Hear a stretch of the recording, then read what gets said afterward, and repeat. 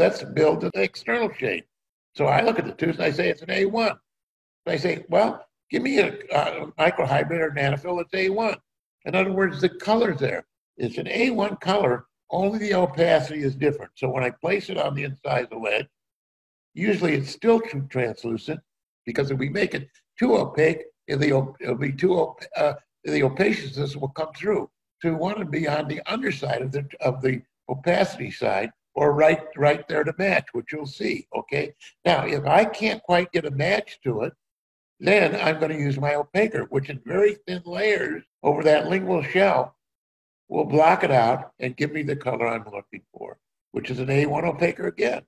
And then we use the A1 microfill and overlay it, and we end up with, voila, we end up with the color that we're working for completely.